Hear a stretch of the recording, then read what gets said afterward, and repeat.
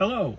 So we're going to officially start step 4 with this, but we're going to talk more about step 3 because I just cannot seem to leave that step alone. But we'll just keep going on here a little bit, and hopefully this provides some information for you guys, regardless of whether you want to accurize this or not. It's just kind of the, what would I say, the key step going forward with the kit. It feels like once I get past this, the rest of it's just going to be all downhill. Because at this point, you're making all the big decisions on how you want this to go forward, such as open or closed, hatches, doors, what's going to be seen, side skirts, all this kind of stuff. So it kind of makes sense that it's tough to get through, but on the other hand, if you were just building this kit, you could just burn through this particular step of 2, 3, and 4 probably in 20 minutes. So I'm hoping that this gives you kind of an help on making those decisions so you can build this a lot quicker than I have been. That said, what I'm going to do is add the shocks that were missing from the kit. Pretty simple little parts, just adding them with a little bit of the black glue. There are 3 of them at the front and 1 of them in the rear. They go roughly in the middle of the arm.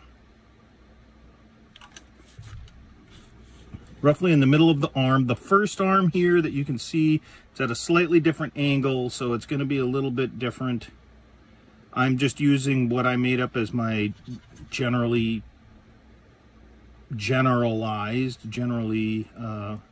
produced shocks.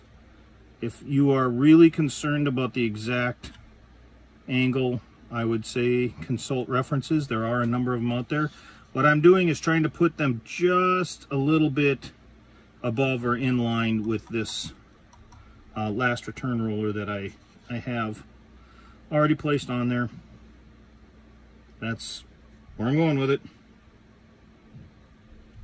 And the important thing is that there's kind of a half curve to the pieces for the bracing.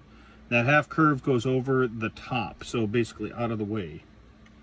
So when you get the parts, they are handed left and right, or if you get parts, or even if you make your own parts, they are handed. So that first one isn't exactly what I would call perfectly aligned down here because of how I set it up above, but the rest of these fall in pretty nicely. And then it's just a matter of working with the glue like so.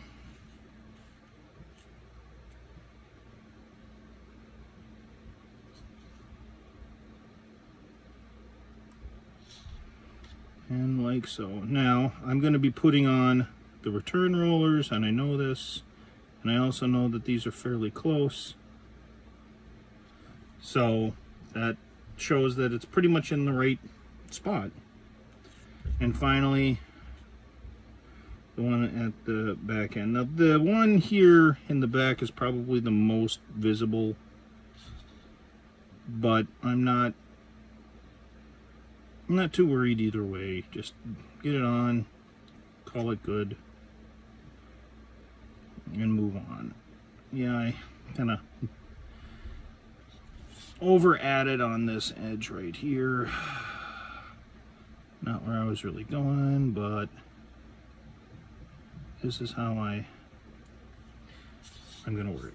I think that looks okay with a little bit of paint on it. It shouldn't look bad at all. And in the usual run of how armor modelers work, you can also sit there and just say, oh, that's just dirt. Hoorah. Seems like a big cheat. Probably is. Not really too worried about it myself.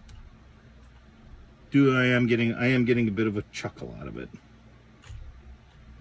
So that all said, I have printed up more than enough return rollers so that I have all the pieces that I need. I'm just pulling them out from the side here where I had them stored. There we go. I only need 2. I've got 4 for the large center ones that are out. I'm not too worried about it, other than just gluing it on.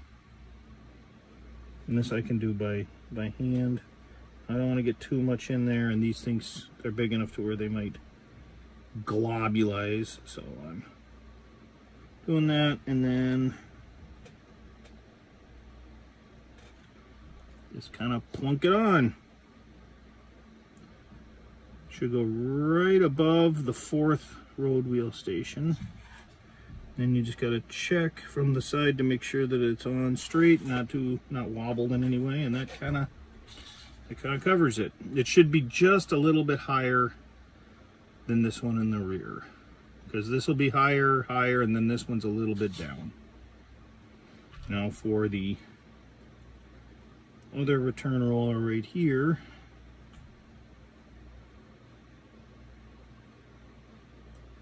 yeah, be careful, they launch. Just check and make sure everything's as clean as I want it to be. Looks good to me. Now I'm gonna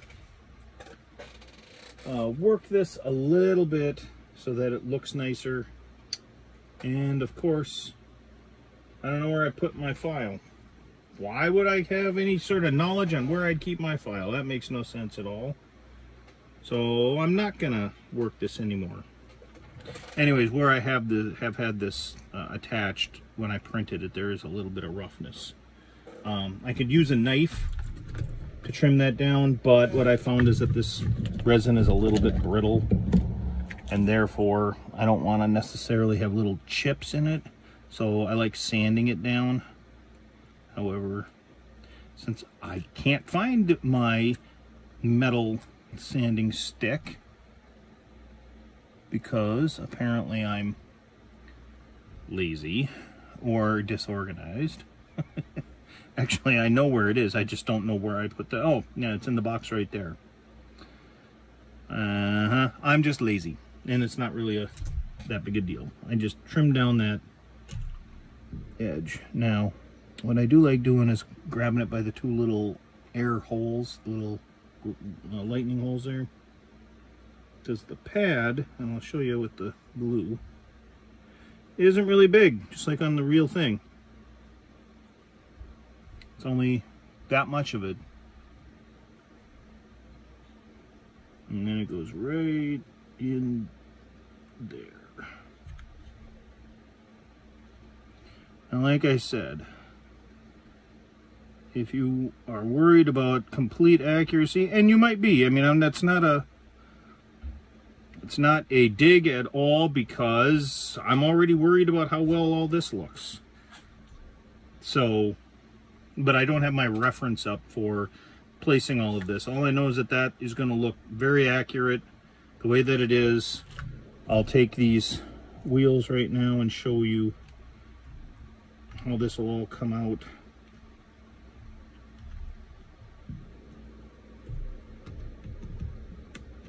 Like so. So I put all the wheels on. You can see that they all have the poly caps in them. None of these are glued, but they all line up. They work really well. Here is the idler that I have. I have not glued this together, but I can. It just spins.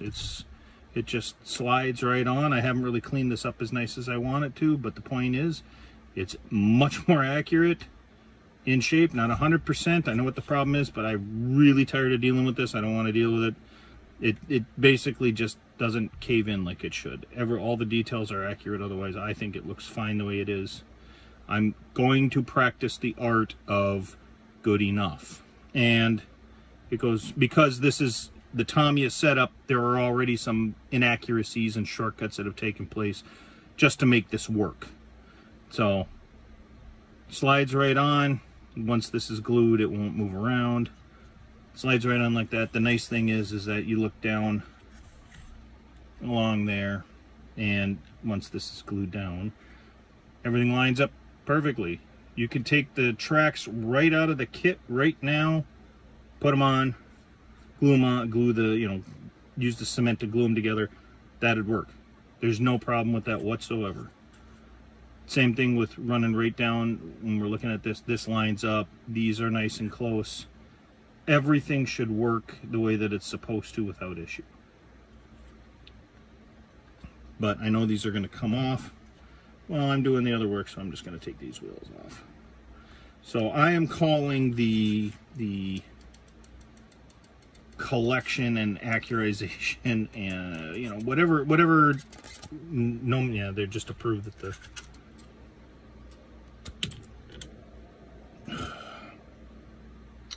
just to prove it all is still there. Anyway, this is all done. This fits. I'm calling this complete. I don't want to waste a whole lot more time on it. And yeah, I know half a wheel went off screen and onto my floor. Again, proving that I am human like every other modeler, and parts just roll off and disappear into the sunset. I can find that later. So with that suspension shown and done, the other thing is going to be dealing with these flaps off of the back fenders. I will be dealing with that at a later stage. Even right now in building this kit, sometimes I would hesitate to put these on just because they get in the way and sometimes they might get snapped. I would, if you're just building this kit straight through, I would wait off on putting these on until you're ready to put the side skirts on. Say you've got, you're getting ready to prime this and hide it. Otherwise, I'd wait even to a later stage to do it. Another part that I wanted to show real fast is this is the Tamiya sprocket right here. That does fit on there. You can put a poly cap in there. It does fit, and it does match up to the wheels. So like I said, you can just slap that on. You don't want new sprockets, or, and this won't really work, but I wanted to show that it is correct. This is the more accurate sprocket off of a main kit, and even with the main kit it does fit.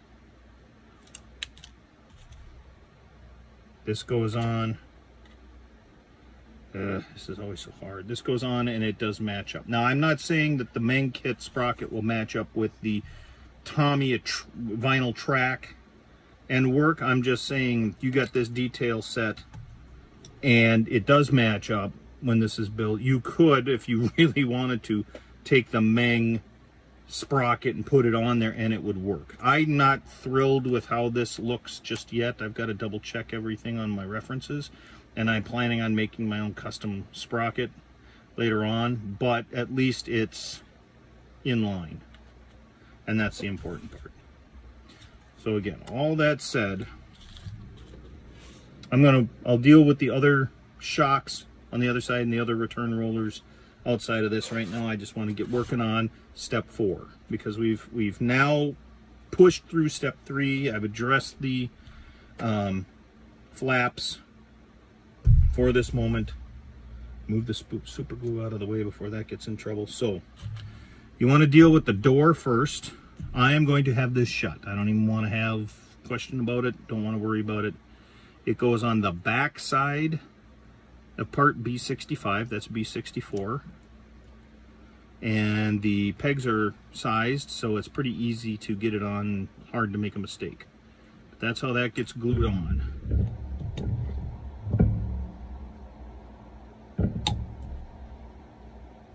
Pretty simple, straightforward. Sandwiches on. Be careful of running glue over, because it's a flat surface and it will run around wherever it wants to. Then you just take B63, which is the exterior part of the door, the part you're going to be seeing on the model. Again, Large and small pegs, large and small holes. Just gets glued on like that.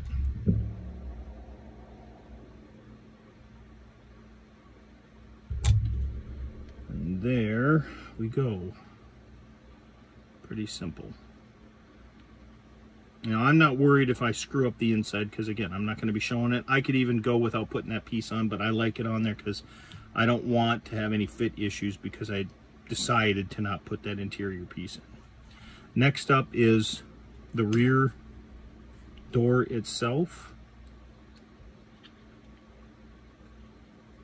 So parts B35 and parts B34, 435, like so.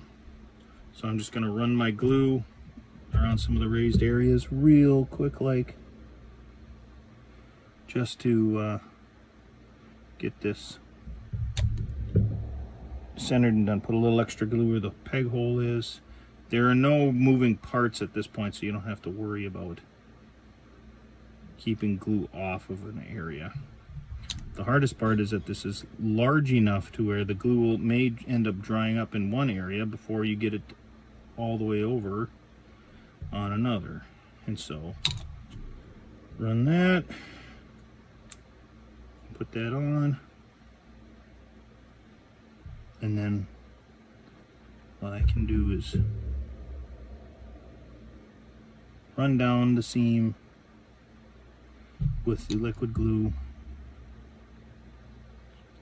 and that should give me enough ample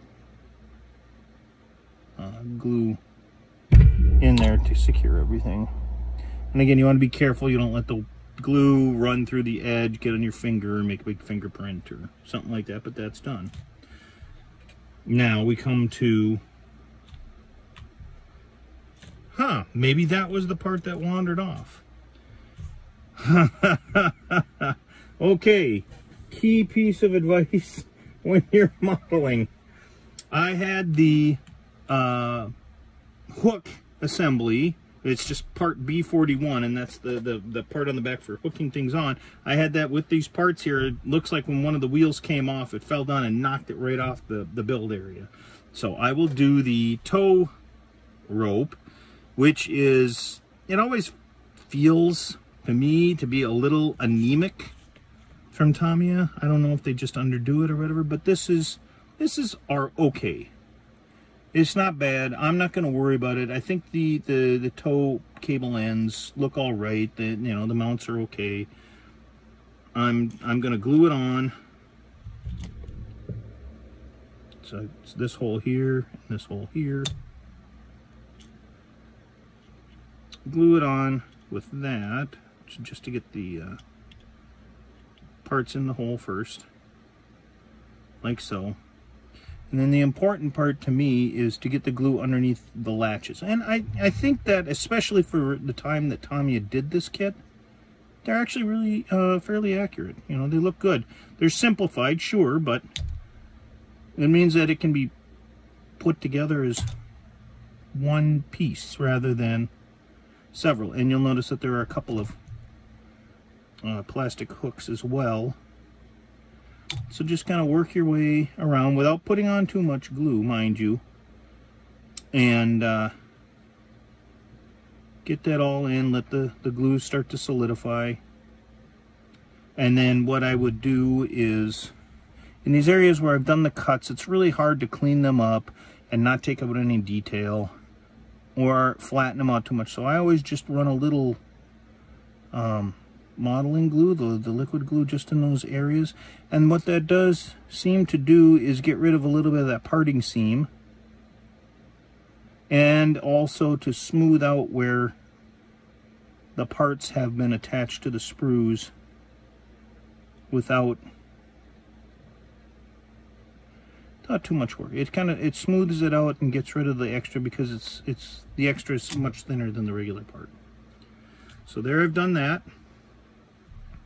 And finally, what they'll have you do over here at the end is to make the hinge.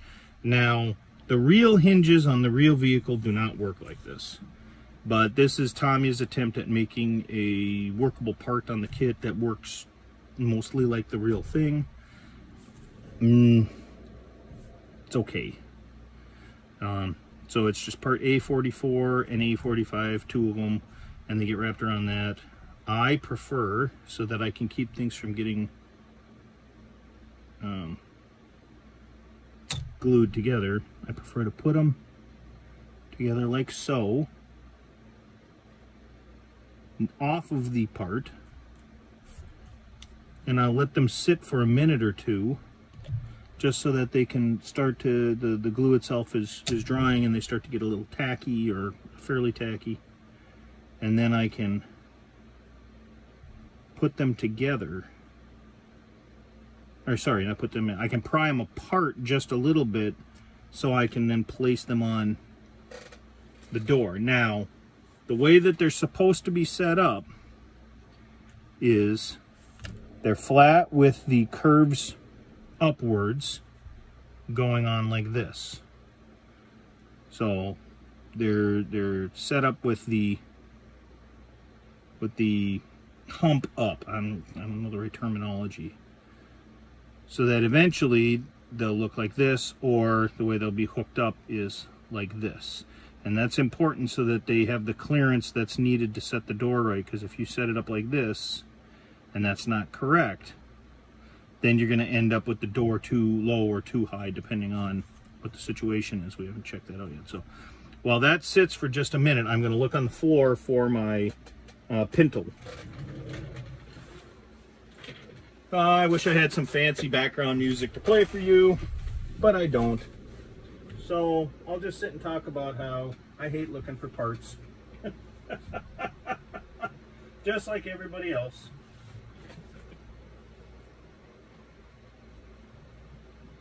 And I don't know where my part went.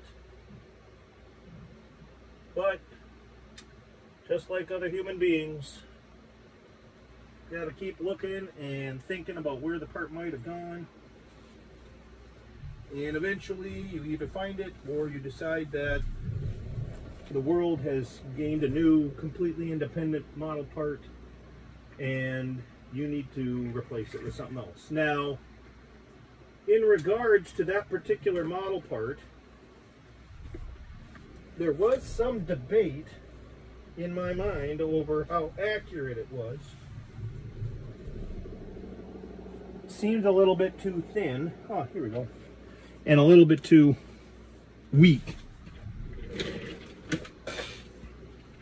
And by that I mean the pintles on U.S. Army vehicles tend to be, I believe the word the kids use now is chonky. When you look at it and you feel and grab it, it feels like a big hunk of metal because it's a big hunk of metal. I looked this over, I looked over the details. It's not perfect, but I think that it's decent. It's good enough to where I can just let it go. Now, I prefer to have it set up to where the piece that is the bigger and thicker portion right here, and this being the thinner, smaller, I like that on top because that's how I always remember the vehicles having the pintles in the motor pool and such, where it was always on top. Now, I don't know if it will always be on top.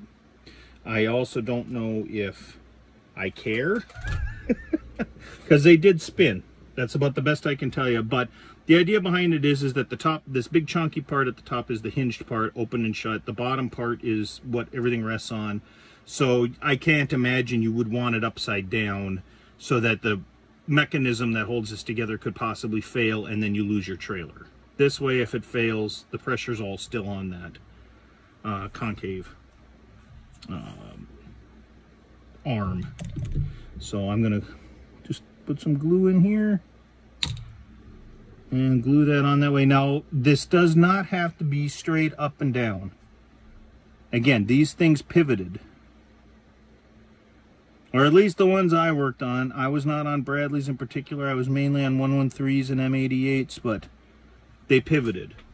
So it's possible for it to be sideways and that, but a lot of people like to have them straight because I think that makes it look like it's professionally built. A lot of people just don't know that that's how it's done. Now these are probably set up enough, like I said, so I'm going to go in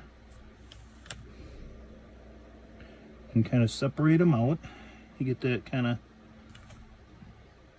weird little feel to them, and then put it together like so. And so that's how they're having you build it in the instructions. So eventually it ends up like that with that big hinge sitting on the outside-ish of the door. Is this accurate to the real thing? No. Is it how I'm still gonna do it? Yes. The Bradley kit, while being what I would call the only ODS kit, although the Academy kit is out there, but essentially it's the same thing. It's a solid replica. They do have their own way of doing the ODS version of it. They did a I'm just going to come out and say it. They did a copy of Tamiya's kit. And in doing that, I now know that all these parts that you see on here for the Tamiya kit will also work just as well on the Academy kit for accurizing it.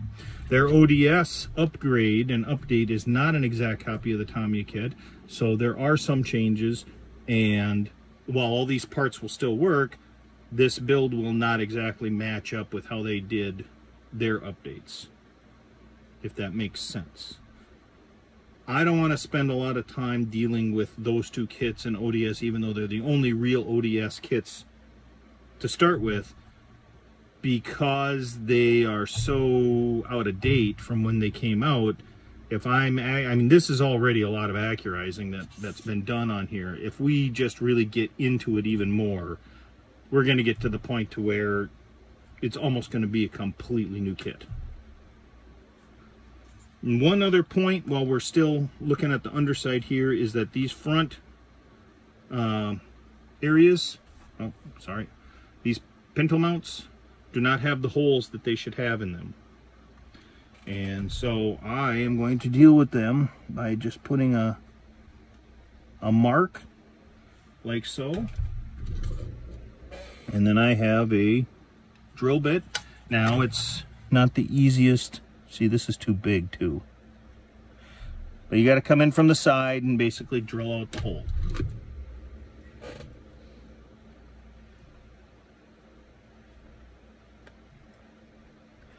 And it usually helps if you have a longer bit, so then you don't have to hit these, or else clean, you know, do this before you mount it on there. But essentially this is doing the hole drilling. Now the neat thing that I like about this is that, you know, it's a Tamiya kit. This goes together really well, even though we've talked about a few of the changes and the updates that need to be done to make this more accurate. Honestly, you could build this thing straight out of the box and you're still going to have a fun build, and it's still going to be mostly accurate. And if you paint it really well and nicely and have fun with it, it's not going to matter if it's not accurate. It's still going to look the part. Yeah, you know, the return rollers aren't going to be accurate, or the road wheels aren't going to be accurate, but you don't, at least I don't build these kits so that I have completely accurate road wheels. That's not my focus. In this particular case, I took it on as a kind of a burden because I decided that it was going to be important to me. You can see I'm drilling my way through, but this bit just isn't thrilled. I'm glad that I can show you guys that there are a lot of challenges in upgrading and doing the stuff that needs to be done. I don't want this to be another cookie cutter, hey, you know, this is so super simple, just take this, just drill a hole in there. You know, what's so hard about drilling a hole? Well, there's some challenge in drilling a hole, apparently. Maybe your drill bit isn't sharp for the day. Maybe you didn't grab your best knife for pointing things out. Maybe your file is missing. Maybe you lose a part on the floor. You know, maybe the day gets to be a little bit more of a challenge than you really want it to be, and it's really hard to take something that's supposed to be fun and relaxing and keep it fun and relaxing. Well, okay, I get it. Let's not get too bent out of shape and take a step back and see what we could do to enjoy ourselves. You know, lower the expectations for the day.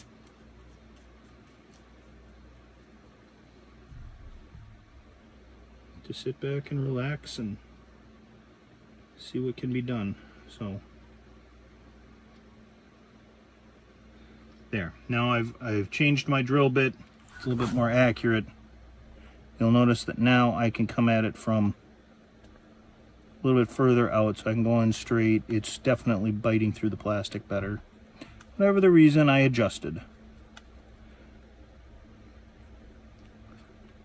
So one of the things about the Bradley vehicle that makes it interesting is that even though it was touted as being a family of vehicles, as in the basic chassis could be used to offer a lot of different things. One thing, what I'm thinking of is like there was supposed to be an ambulance version or a command and control version.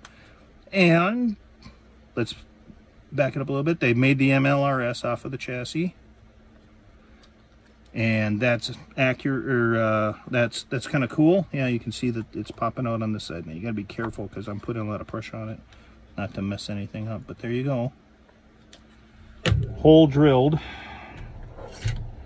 And they did make a command and control version, but it's based off of the MLRS version rather than the straight Bradley version. What's cool is that they did end up making the M6 B-Fist, which was the follow-on to the M981 Fist V, so you got a B-Fist, and the M6 Linebacker, which was the Stinger-equipped anti-aircraft version, and then the M7 B-Fist. I think it's kind of interesting that they were able to make more out of the chassis. Not really that realized. I think the end of the Cold War really put the kibosh on a lot of cool things. But these vehicles served in Operation Desert Storm, which is where this is from, obviously. They served in the Iraq War, the Afghanistan War, and they held up. They did their job, which is all that can really be asked of them. Were they perfect? No. Is anything perfect? No. Did they do their job of ferrying troops to the battlefield and providing fire support? Yeah, you know, they did what they were supposed to do. Are there better vehicles out there? I'm not sure that I'm going to say that the Striker is a better vehicle. I think it serves a different purpose. These things on pavement, not so awesome in that they tend to rip it up. That's where the wheeled vehicles come in better. But, and you can see even though I pulled out, and that is a brand new drill bit, drilling through took a little bit of work. So you gotta have a little bit of patience. You take a wheeled vehicle, going back to my previous little comment there, you take a wheeled vehicle and you go off-road with it, unless those road areas are pretty good, you're going to start having a bad day fairly fast. You take a tracked vehicle and put it on pavement, and unless you've really got some nice rubber padded tracks and you're careful about how you're turning and stuff, you're going to start ripping up that pavement. Which, I mean, aside from, say, ticking off civilians or anything along those lines, it's also not going to be great because long term, then you're losing the capability of having that pavement there. And that's usually easier on vehicles. So now you guys can see this is where this is headed. Right here. These two great big lumps for the hinge. And you have to put this on the way the door is going to sit and then glue it in. And sometimes in the past I've seen people to where they've had gaps because this door sits a little more proud, or it just is a little bit off, you know, oh, you know, there's a little bit of a gap there or something. Didn't just didn't line up somewhere, something like that, getting this to work. And that's the downfall of making this usable. If you wanted it accurate, I'm sure Tamiya could have made it accurate without that operability, but then you wouldn't have an opening hatch and it wouldn't be as cool, I guess. Anyhow, that is step 4. All the parts are added, and I will see you next time.